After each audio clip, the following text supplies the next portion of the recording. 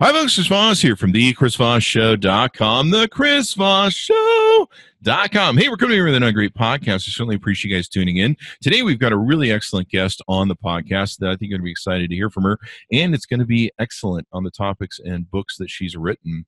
The most important thing, too, of course, is to go to thecvpn.com, chrisvosspodcastnetwork.com. You can subscribe to 9 different podcasts there. In fact, you'll see this podcast going out across probably 3 or 4 of our podcasts. Our Book Author podcast, our Chris Voss podcast, and the Resistance Radio podcast. So watch for it coming out there. And, of course, you can go to youtube.com, see the live version of this on our YouTube channel at youtube.com/Chris Voss. Today, we have an exciting author on. It's Kim Wehle. She's a full-time professor of law at the University of Baltimore School of Law. She specializes in the respective powers of the 3 branches of the federal government. In addition to her work for broad audiences, she continues to write scholarly articles. She's the author of 2 books, and the one book we'll be talking largely about today, What You Need to Know About Voting and Why, and also How to Read the Constitution and Why. Welcome to the show, Kim. How are you doing? I'm delighted to be here. Thanks, Chris. Doing great. Awesome sauce. So this is a great topical book. Give people your .com so people can look this up, and of course, the Amazon, of course, order the book.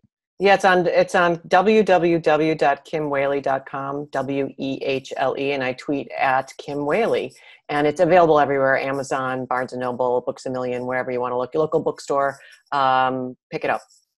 So, give us a little bit of your background. What motivated you to write these books? Kind of what got you in the position you are? You've been in law for quite some time now. Yeah, I've been practicing law for a long time. I was in and out of the Justice Department. I worked on the Whitewater investigation under Ken Starr. I clerked for a federal judge, and then I went into private practice for a while. Then into teaching since 2006. And as you indicated, my specialty really is teaching about the Constitution, but from a structural standpoint. What is the role of the president versus Congress, for example, as distinct from talking about the Bill of Rights? So that's kind of a different specialty. And then lo and behold, a few years ago, we've got this new president, and a lot of these structural basics have been challenged under President Trump. And I found myself reading the New York Times one day, and there was a misstatement in there, or at least something that I thought needed some clarification about the pardon power we've heard about. So I wrote my first op-ed, and then found myself morphing from writing scholarly pieces, which I still do, but to writing op-eds, doing a lot of radio, television. I decided to write some books that really spell out civics in a way that's hopefully not boring, but also really functional, not just descriptive, so people can really understand from a law professor's point of view. I'm used to teaching people how to actually do analysis under the law. So the books try to do that for regular people, take law teaching outside of the classroom, the law school classroom, and bring it to the masses, to everyone. And this led you to be motivated to write your first book, How to Read the Constitution and Why? Yeah, that's exactly right. So that's kind of a primer, how I teach my first years how to think about the law, as well as just explaining what the Constitution really says. I mean, the Annenberg Center has done a study for 10 years, and pretty consistently, only a third of those surveyed in America can even name all 3 branches of government, judicial, executive, and legislative. And another study, believe it or not, 10% of college students thought Judge Judy was on the U.S. Supreme Court. So with that level of, sort of misinformation or lack of information, it's really hard to figure out how to fix America if people don't even understand the system. I think Trump can name the 3 branches of government: KFC, Burger King, and McDonald's, but that's another story. Mm-hmm. Well, that's probably progress, I think. I'm not sure he can name 3 of his kids. But what you need to know about voting and why.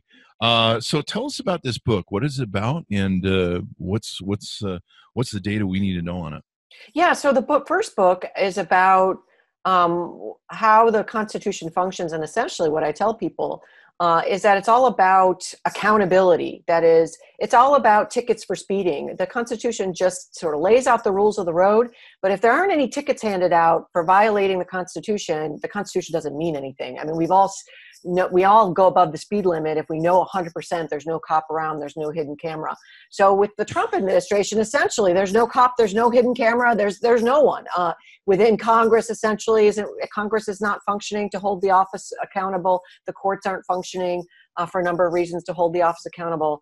And that was the conclusion I drew after the first book. And so the second book is really a culmination in the heart of a democracy, my own realization, even after studying this for so many years, that it's all about the ballot box. That's how we keep government accountable to the people, regardless of political party. But it's a complicated system. I hate to say it, but it is for a lot of reasons in America. So the book is a how-to guide. It has, charts galore, 50 state surveys on how to register, how to vote by mail, can felons vote? How does that work? And it also then lays out basics on what does the Constitution say about voting?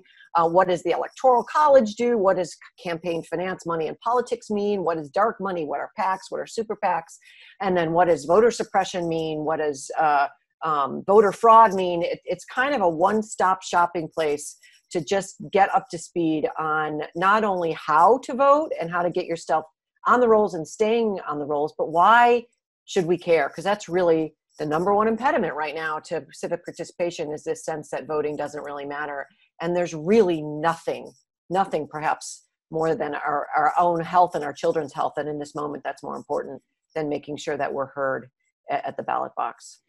And this is awesome. This is great, because people need to understand some of these different dynamics, like you said, the PACs and super PACs, some of the different elements that go into it.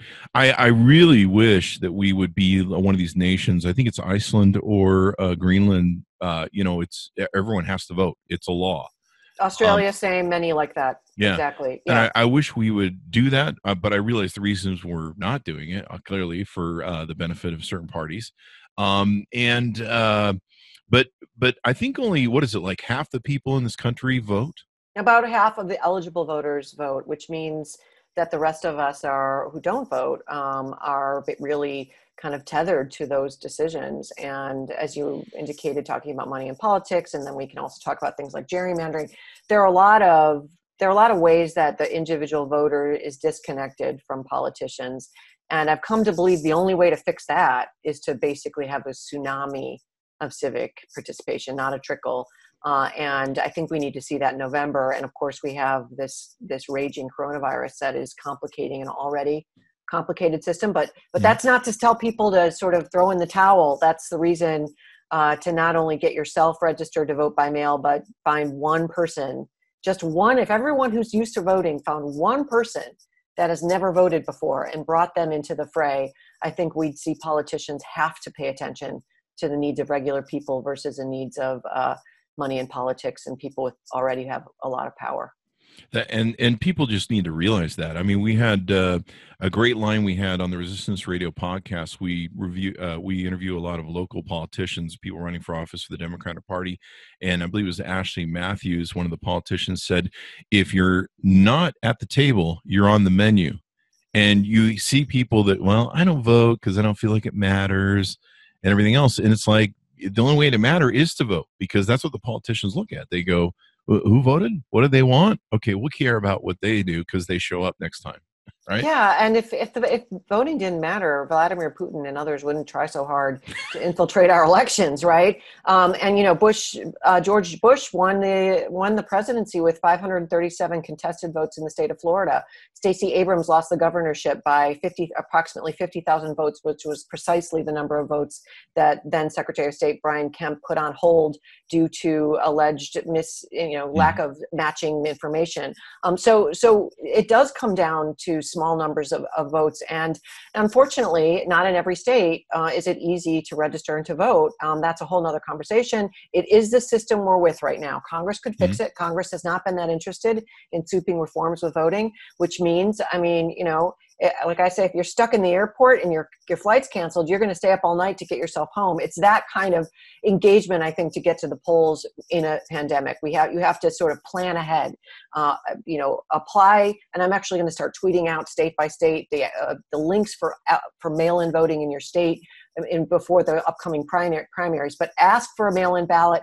If it doesn't come, in part because the Postal Service is running out of money and the president has vowed to veto any bailout, if that happens, you do need to also plan with your hand sanitizer and your masks and your water bottle and granola bars to show up on election day and just stay there until you're in. If you're in line before the polls close, and you saw this in Kentucky with people banging on the door and judges saying you got to open them, they have to let you vote. If you show up and they don't have you registered and you did register, ask for what's called a provisional ballot. That under federal law, they have to give it to you.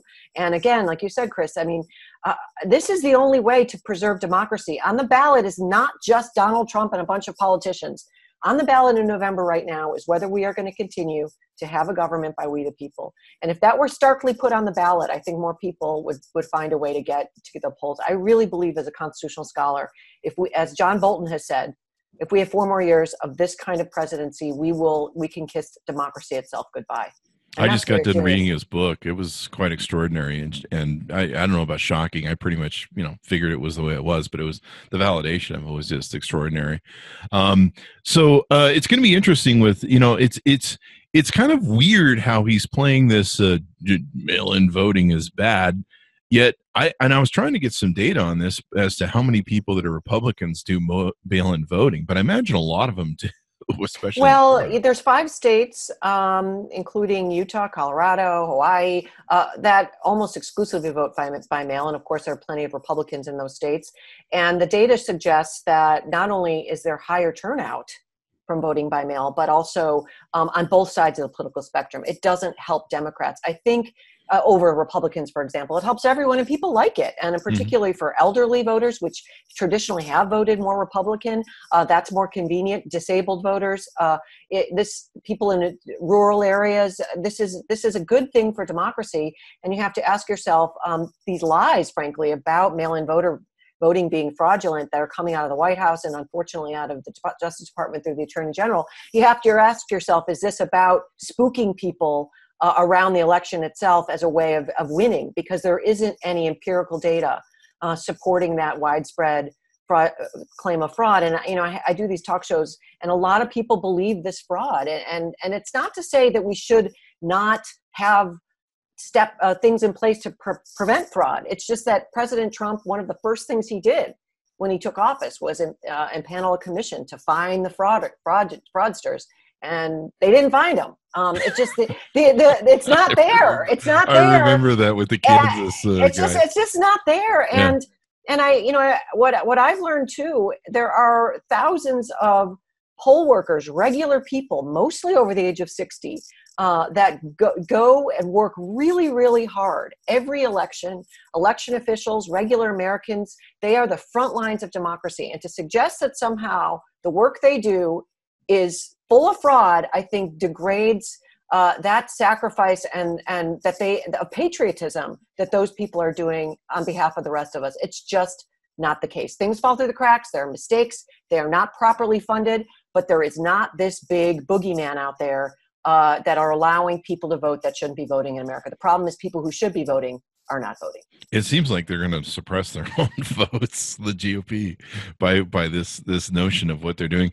And I suppose, he could set up a legal situation like we had with Gore versus Bush, where there was it's too tight. I think from the numbers we're seeing, it most likely will be a landslide. And just seeing the voters pounding on the windows in Kentucky, that was extraordinary to watch. It was extraordinary. And we saw this in Wisconsin as well. People, the Supreme Court of the United States kind of shut down attempts by the governor to expand the time for people to vote during a pandemic. And people showed up anyway, and dozens of them got sick. And I mean, that shows, I think, the strong sentiment among the American population that people still wanted to control their own government and are willing to literally risk their lives. It's an unfortunate choice that people are having to make in certain states, and the Republican Party in particular is pushing to make it harder, frankly, to vote during a pandemic. But I agree with you. I think the American public will win out here. And between what's happening with COVID-19 and what's happening with Black Lives Matter, the president is out of step with the will of the people. People do want to put health over the economy. People do care about a systemic police violence and racism over somehow tamping down First Amendment rights through government violence. I don't think there's a lot of support for that. And so those two primary pieces of his platform right now are not lining up with the voters. Where have we failed in getting people to appreciate voting, to care about the will of their government? Is it because we dialed civics back in schools years ago, or where we failed in that? Well, I think there's two pieces of it. One is education, as you indicate. I mean, my kids do have civics. They learn the branches of government, but they don't really learn how they work. And that's really what the books do. I mean, my books use a lot, like I do in the classroom, of just common sense examples. So for example, like the speeding ticket example is one thing, or I use an analogy around a bridge over a rushing river is the Constitution. The cops on the bridge can be fighting about traffic. Some are in blue uniforms, some are in red uniforms. Meanwhile, the bridge collapses. Everybody goes down, blue and red. That's an example of why the Constitution is so important. So I think it's how we teach. Part of it could be No Child Left Behind, the notion that it's content. Very well-meaning piece of legislation didn't translate into actually helping people make their own decisions. But the other piece is the system itself. I mean, we do have issues with politicians picking their voters versus the other way around with gerrymandering. Yeah. We do have problems with massive amounts of money flooding the airwaves due to the Supreme Court's decision in Citizens United acknowledging corporations, which are legal fictions, as having First Amendment rights. And therefore, politicians are not paying attention to individual voters whose contributions are capped at $2,700 each. You and I can only contribute $2,700 each to a candidate, but a billionaire can flood the airwaves with political ads and be protected under the First Amendment. So there's a lot of these things that are making it such that an individual vote is not going to change an election. I'm not going to deny that, but that's the same reason why people aren't voting fraudulently. They're not going to risk 5 years in prison for that very reason.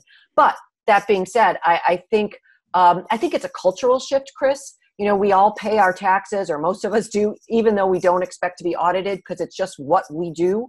We stop at stop signs.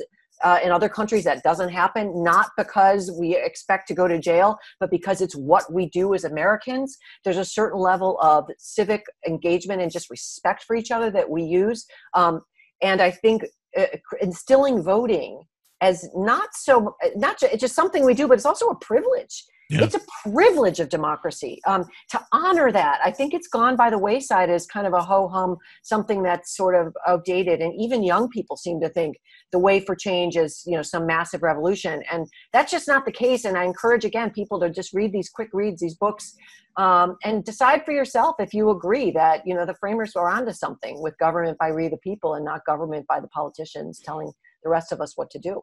And the sad thing is, and I grew up being taught this as a kid, there are people that die in other countries just for having the ability to vote. In the civil rights era, there were people that suffered and were beaten just to have, you know, be able to vote. I was in a car recently, a cab with a driver who's from Ethiopia, and he's a naturalized citizen now, but he said exactly that. He was, I don't understand Americans. You know, in other parts of the world, you can literally go to jail for having free speech and saying the wrong thing against the government. You know, everybody knows the elections aren't real. Everybody knows they're completely rigged in advance. You know, I think people who live under different regimes come here and are just aghast at the Americans taking for granted this tremendous gift of democracy. And, you know, I really say, you know, one of my favorite hashtags is vote for your life in November. And especially with the pandemic, with a government that's not responding to that, that really is what's at stake. And I'm a mother, and I really, really care about preserving these freedoms for the next generations. And that is literally on the ballot in November. Regardless of who you vote for, voting itself will protect the democratic process. I'm not saying vote for or against Trump, for or against this person or that person. I'm just saying vote. Have your voice heard along with fellow Americans. And that is a shot across the bow that we are not going to be told what to do in this country. Yeah. I mean, if you're not at the table, you're on the menu. So there you go. I mean, what's extraordinary to me is when people go, I don't know how you feel about this, but when I hear people say, like John Bolton, let's put it this way, he said, I'm not going to vote for Biden, but I'm going to write someone in. And I hate that write-in stuff. I realize that, you know, well, that is what was given to us in the Constitution, but in life, you got to pick the lesser of two evils. I mean, yeah, I mean, there are, you know, I don't know if you've heard, Chris, of ranked choice voting. There are ways that we count votes in particular states that can remedy some of that, arguably. So I agree. I mean, to write in another candidate is basically to, in a way, almost, I mean, you're exercising your right to vote, but you're essentially not making, sort of joining in your fellow Americans and actually making a decision. And that's likewise when people say my vote is to not vote. You're giving away your vote to the people that are voting. That someone else is standing in for you as a proxy, and you have no knowledge or control about how they're voting. But I do want to note, voting systems, as I talk about in the book, change by state.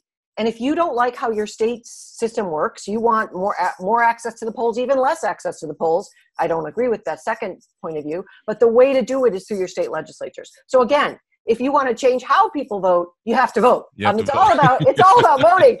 But I mean, we hear a lot about the Electoral College, for example, right? People are really upset that some people, particularly Democrats in the last election, and this is not the first time it's happened in American history, that the popular vote doesn't line up with the electoral vote. But newsflash, the electors to each state actually are the ones from each state are the ones that choose our president.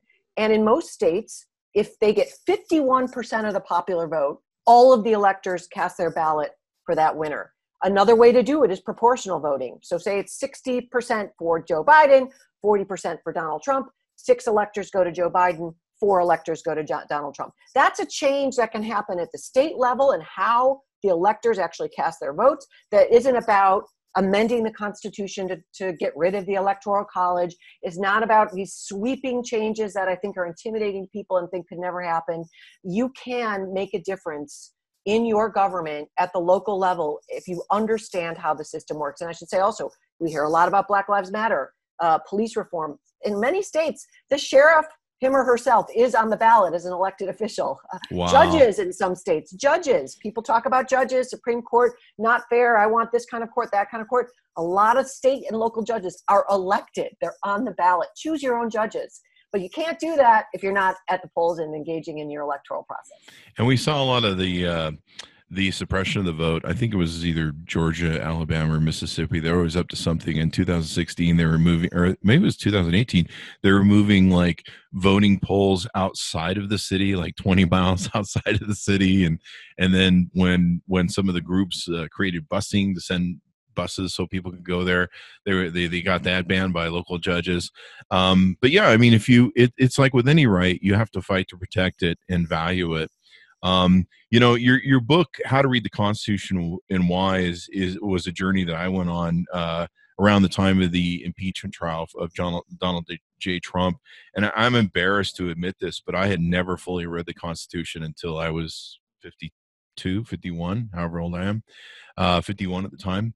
I probably was supposed to read it in history class because back when I went to school, they had kind of history and stuff, but I had never sat down, taken the time to read it, and I'm horribly ashamed about that. I got to tell you. Well, I would sort of let you off the hook on that in part because, as I explained in the first book, the Constitution can't be understood unless you understand a couple hundred years of Supreme Court precedent, construing ambiguous terms. So that's part of the reason for book number 1 is, okay, let me give you the bottom line of what these provisions mean today in modern English. But I think you're right that and other generations of Americans would have understood all of that, would have read it, would have been taught it, would have understood how vital it is. You talk about other countries, people fighting for freedoms. I mean, the framers and the revolutionaries did as well. Of course, we didn't have full freedoms for all Americans, and particularly enslaved populations in the United States.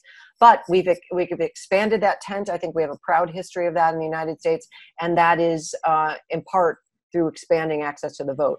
But one thing that really surprised me, Chris, in writing the second book is, and we see this with this debate around voter suppression versus voter fraud, there still is a sentiment running through America that only the right people should be able to exercise their right to vote. And I use this term very carefully, but I don't think that's a bit anti-American. I mean, when I say anti-American, unlike England, for example, or a monarchy, where the power of the sovereign comes from God, from a higher power. It's totally divorced from the people. The idea is God decided XYZ is king, and that king has the divine intervention of God to tell you what to do.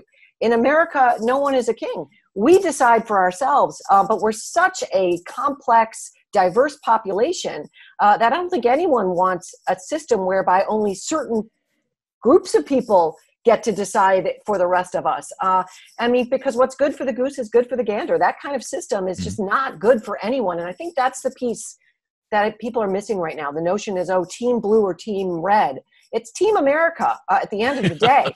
Politicians are not our best friends. I'm sorry. They're just not out for they don't have our interests at heart, ultimately. Yeah. I mean, to me, when I see people arguing online, they're like, I'm not going to vote for Biden. I'm a Bernie bro. You know, I see all this stuff. Or, Biden looks like he's kind of old and losing it just as much as Trump is old and losing it. And I'm like, look, here's what we need to do. This isn't about Democrat or Republican. This is about we're giving the president is the caretaker of our Constitution, of the rule of law. And we are giving that person, who's going to be the person who's going to carry this forward in this grand experiment of a republic that we're doomed. I mean, people don't realize how young this experiment of being a republic is and how fragile it is. Absolutely. We saw Turkey's democracy fail in our own lifetime. I mean, this can happen. And, Greek democracy was 2,000 years ago, and the next robust one was our democracy. We could lose it. I think you're absolutely right. And I agree with you. This is not a vote. I mean, it's bigger than Biden at this point. This is, again, about voting to protect the system of democracy. And I don't know Joe Biden personally, but he's going to color inside the lines. He's going to respect the rule of law. And we've seen with Trump that he just ignores norms, and norms are as important as the laws themselves. And every president, for the most part, with some exceptions, have abided by some basic norms. People are jaw-dropping, like, how could this happen? How could this happen? People ask me all the time, can he do that? And that's the wrong question. The question is, when he does that, because that's who he is, what's the consequence? If there's no consequence, the answer to the first question is yes, he can do it.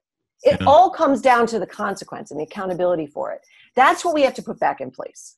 What I find a lot of people don't understand, at least in the common populace, is that rule of law. What you spoke of. I was lucky enough to. I was pretty much dumb to law, and I was like, whatever. I do get a lot of speeding tickets, BMWs and stuff.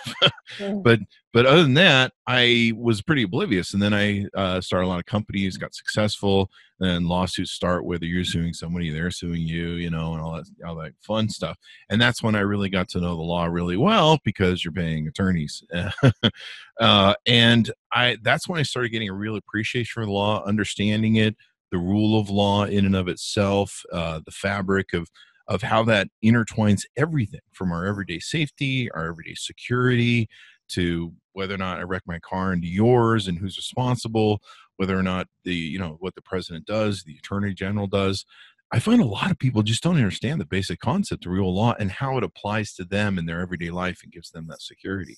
Exactly. And I say that having taught law now since 2006, law students don't understand that either. And even in law school, it's rarely broken down in that way that you just learn through your own personal experience. I mean, when I talk about the first book, the Constitution book, and what is a constitutional right, most people answer that question, well, it's something I'm born with. It's just kind of mine.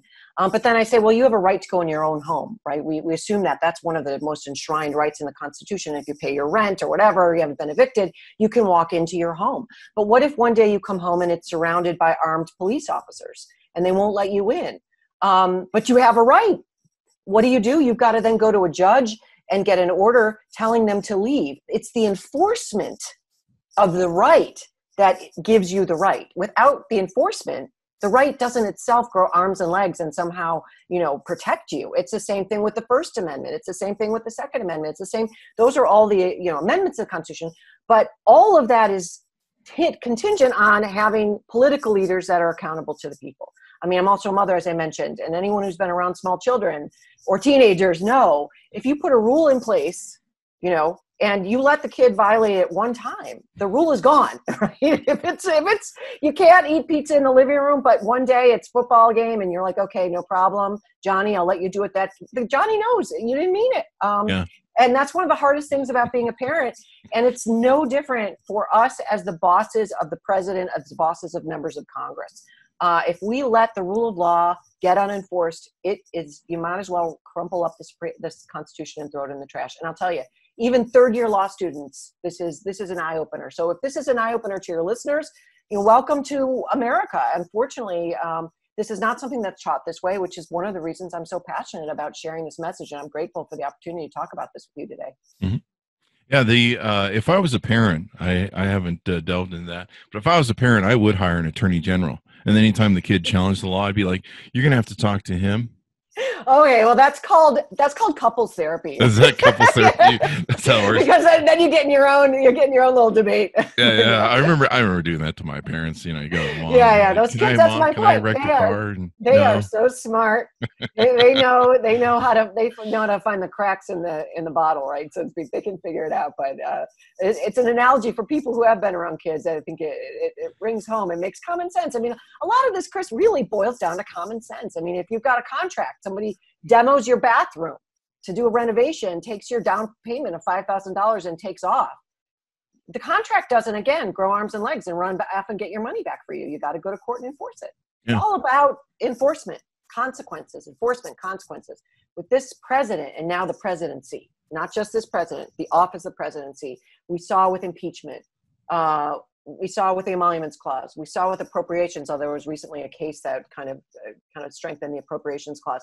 But we saw Congress's authority to basically grade the president's papers all just go unenforced. I mean, think about the obstruction of Congress charge.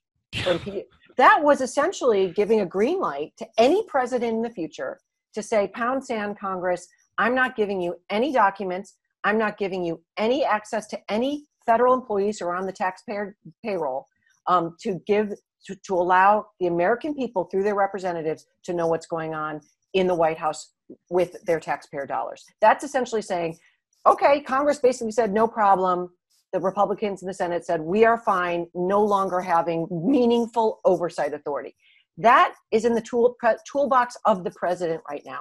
So you might not like Joe Biden, you might prefer someone else, but if you reelect Donald Trump, I mean, by virtue of not voting or voting for a third party, that it's really so destructive. Again, destructive to the bridge of democracy, because you're fighting about who's on the bridge. The bridge goes down, we all go down.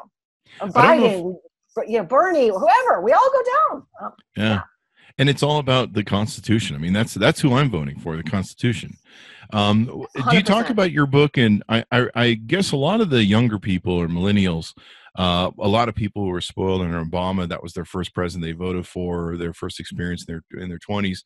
They kind of this feeling, or there's a feeling with some voters that if he's not the perfect guy, like you're going to date him or something, if he's not the perfect guy, then I'm not going to vote for him. Like they want, I don't know, the perfect, they want Jesus Christ to run for president, I guess, or something. I think that's an excellent point. And I've talked to, college students, and of course I teach law students. And I wonder if part of that has to do with, also they had Obama, and even if they didn't support Obama, this very polarized way in which we live right now. What students have told me, which was sort of shocking, I taught a class called Democracy at Risk, actually, at American University this last semester.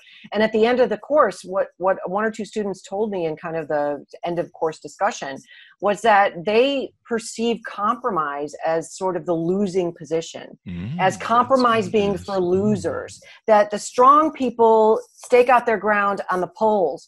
And of course, maybe we've had a few miles behind us in life.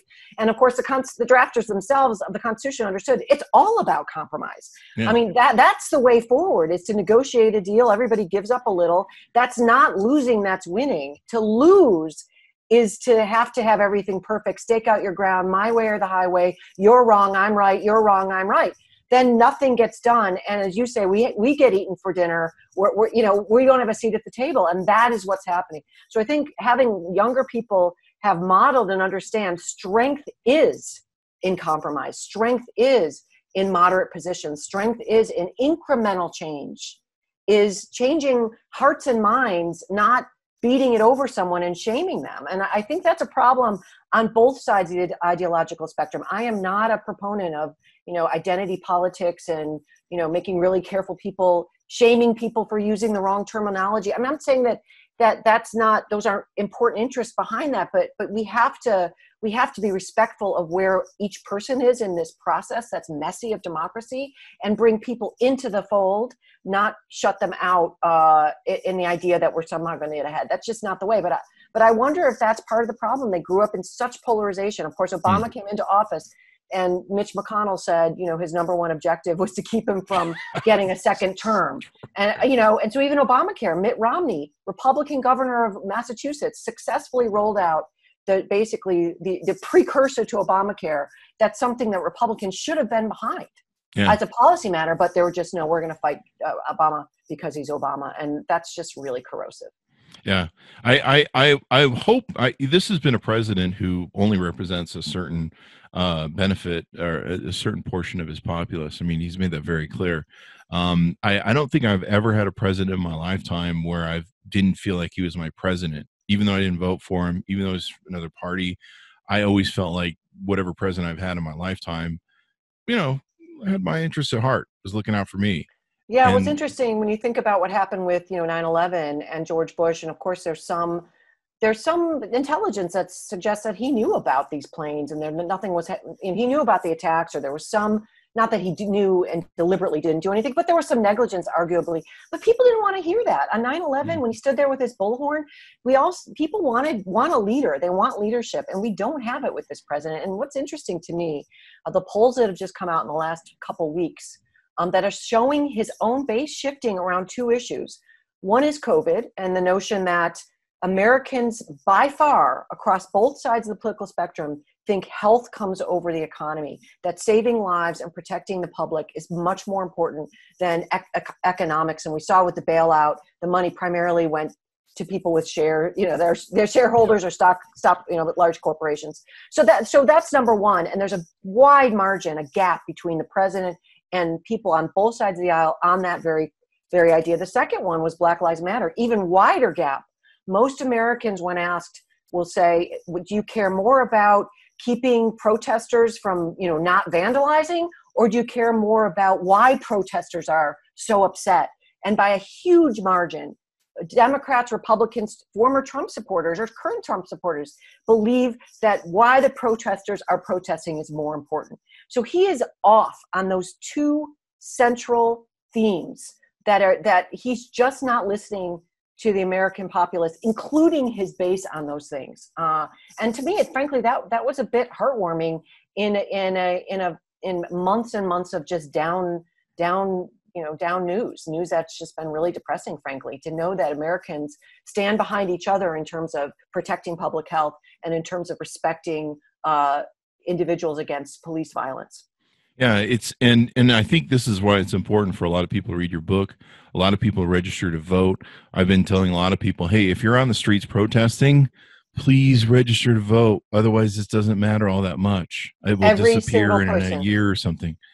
And I hope it won't, but I don't want it to. But voting is just so freaking important. And we've reached a point where, every president has a crisis that happens to challenge their leadership and how they step up to it. And we said for years, what if something happens? Mr. Bolton in his book spoke of that. I think he mentioned it to Kerry. He said, what happens when we hit the wall with something? And, this virus is something that he used to be Teflon Don, if you would use the old mob boss adage. But this, you can't lie. When people are dying around you, when your family's in the thing, whether you're red or blue state or whatever, you can't deny that. You can't make a meme and be like, this isn't really happening. Right. And also, we see across the globe, other countries, France and Italy, of course, Italy had a massive problem and it's pretty much open now and there are very few cases. We know how to fix this. We fix it through contact tracing. You fix it through massive testing so you could to see where the trends are. And then you can start, quarantining people that are in the hot spots. You fix it through widespread mask wearing and hand sanitizing. And the president is just just speaking the absolute opposite. He's admitted that he's tamped down testing for his own political prowess. And so not only the virus doesn't care about politics, doesn't care about spin, but this is not a problem that you can pretend we don't know how to fix. Other parts of the world are doing it. We're not, and we should be the leader in this. And that's what's really, really sad. I want to make a point though about registration. Couple things. Under the federal law, states have to allow you to register at the DMV. So if you go get a license, you go to renew your license, by federal law, you have to be given that opportunity. In January and February of this year, registration was way up over 2016. With COVID, it plummeted in March, in part because the DMVs are closed. In addition, under federal law, if you are a recipient of any sort of social services benefits, those offices also have to make available to recipients access to voter registration forms and have to help those people. Those places, of course, are closed. The third way that a lot of people get registered is through big voter registration drives. You have some big event on a college campus, or there's some big 4th of July rally or something like that. People go register lots of voters. That's not happening because of COVID. So I think what needs to happen is we need to start sharing this on social media, right? We saw how this made a difference. Teenagers allegedly kind of sort of duped the president with the Tulsa rally and buying, reserving hundreds of thousands. If that kind of energy could be put into sharing the links to registration, again, it's on my website, it's in my book, and I'm going to be tweeting absentee ballot requests by state starting this or next week, state by state. That's the kind of, we need to see massive sort of viral sharing of voter registration opportunities through online, because it's not happening physically anymore. And the states, Chris, need to know who's coming to the party. They need to be able to plan. We can't do this in October. It has to be now. They need to order the ballots. They need to go to third-party vendors to get them printed on special paper. The envelopes have to be ordered. The barcodes have to be ordered. The more we can let the states know now that we plan to participate by mail in our democracy, the better they will be able to plan for it for November. And maybe more pressure also can be put on Congress to fund the election in November, which at this point is vastly underfunded. Yeah, I always order mine like way ahead of time, and I love it because I can sit down, I can read the ballot, I can kind of research some of the candidates. In Las Vegas, I started, I looked at the all mail review pretty much of the Congress, and I went, all right, you know what? I'm sick of man being in Congress, and this doesn't look like America to me. And so at the 2018 election, I started pushing for let's fill the legislature with more women, with more people who look like America. I voted straight ticket, all women, as long as you're in the GOP, I should mention. But I mean, if you were a judge, there was like judges and they weren't like, party based. I just voted women because I'm voting for empathy. I'm voting for people who care about the future of the children and want to enact laws for education. I'm a guy. I know how guys are. We're always starting wars and all that crap. So we did that. And some of the great things that have been coming out of the Las Vegas or the Nevada legislation have been amazing. It's the largest group of women in a legislative body in the U.S. And it's just been extraordinary to see. But people have got to vote. They've got to care. One last thing I want to ask you about really quick, the Electoral College and how it works is in your book. I do hear a lot of people make the excuse, well, I live in California. It's going to vote blue, so it doesn't matter. Right? Yeah, I mean, but there's a lot of down ballot candidates on that ballot. It's not just the President of the United States and not members of Congress, but there's also state and local officials. And I think maybe it doesn't matter in this election. It could matter in another election. This is about developing habits, right? You want to up your exercise. You want to change your diet. You want to meditate more. I mean, all of the expertise around this is patterns, habits. And I think we all as Americans need to get in the habit of voting. And I do actually want to do a plug. I like your idea of, if you're not sure who to vote for, I mean, I have a giant sign. I have 4 daughters, and they found it actually in a dumpster. Vote for women. It's outside of my house. And I think we all need to vote for moderate candidates. We need to vote for people It's not red, not blue. People that are willing to compromise, that are willing to reach across the aisle, negotiate, make deals. That's how we're going to see change, regardless of where you're on the ideological spectrum. And, women, our brains are a little bit different. We are kind of wired for empathy and compromise. So if you don't have the time to research the candidates, you can do it online. You can put in your zip code and it'll pull up a ballot for you. But there are ways that you can make an impact by just voting, and voting in ways that in large numbers, could change the look of our elected officials. Also do it, bring people of different races, socioeconomic backgrounds, economic background, ethnic backgrounds, to really represent what America looks like right now. It's not a monolithic country of white males. I mean, it just isn't. It's not. It shouldn't be. I mean, I never looked at the pictures of all the congressmen, in the photo they take, and I was like, that's way too many white dudes. I'm a white dude. That's way too many white dudes. And so I'm a big believer, and that's been like that for 200 years. So if you don't like what's going on, maybe you should change the formula a little bit. I love what women do. They care about children. They care about the future. They care about education. I mean, that's one of the things that I feel has gotten us here is we dialed back education spending as opposed to wars and stuff. And I hope people will study the rule of law.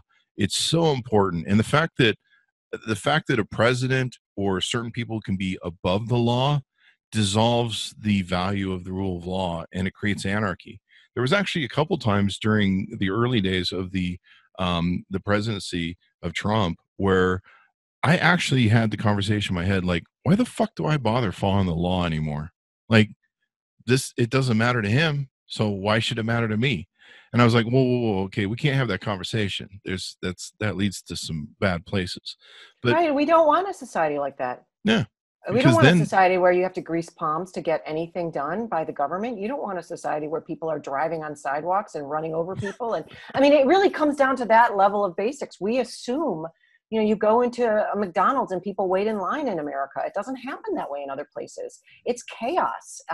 It's every person for himself or herself. And it sounds kind of wonky and esoteric, this rule of law concept. But again, that's why I wrote the book.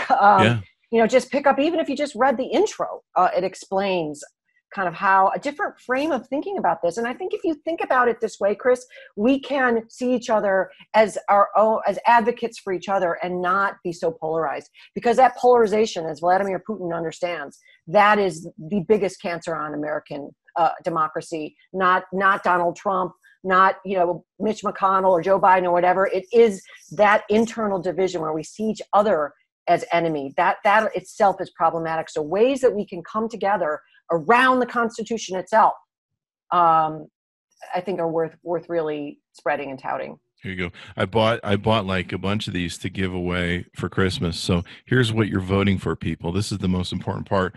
And who is going to do it? And be sure to check out her books. Kim, is there any last things you want to tell us about your books and stuff?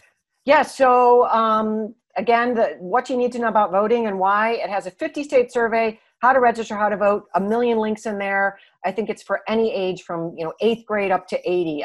Even people that live in this space have learned from both of those books.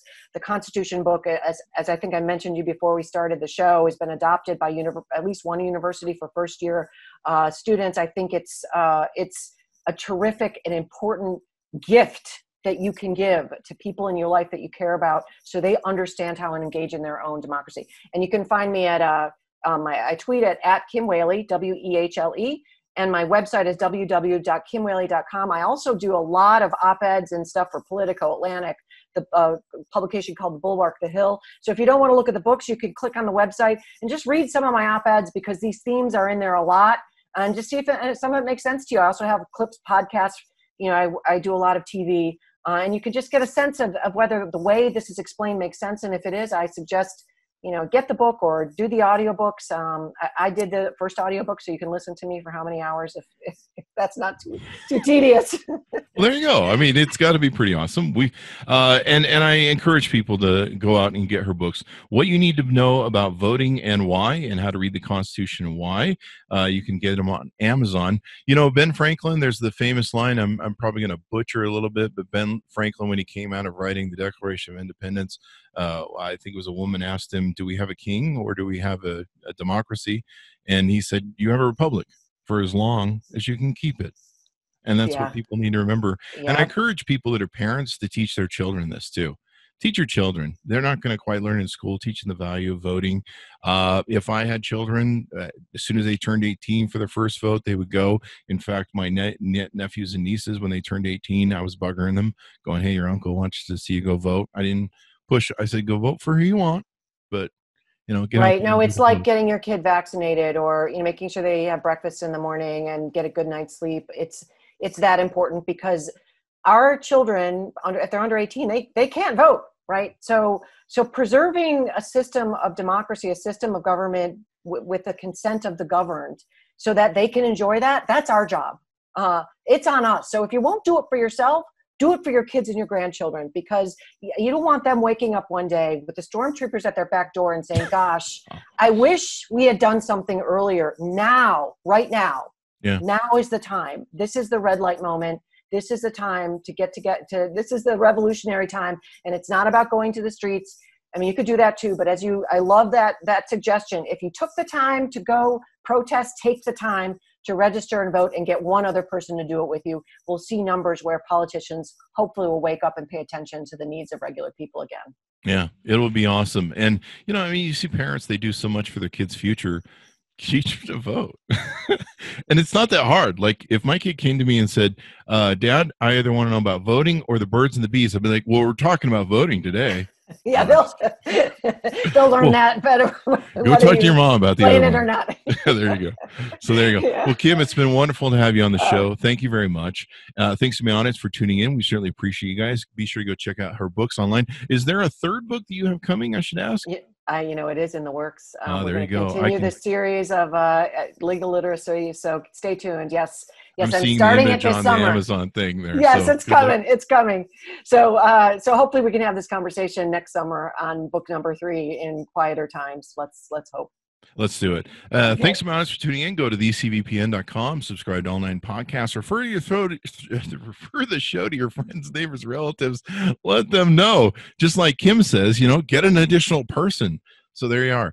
You can go to youtube.com/Chris Voss. Hit that bell notification to subscribe to all our different podcasts and everything we do and all that good stuff. And we'll see you folks next time.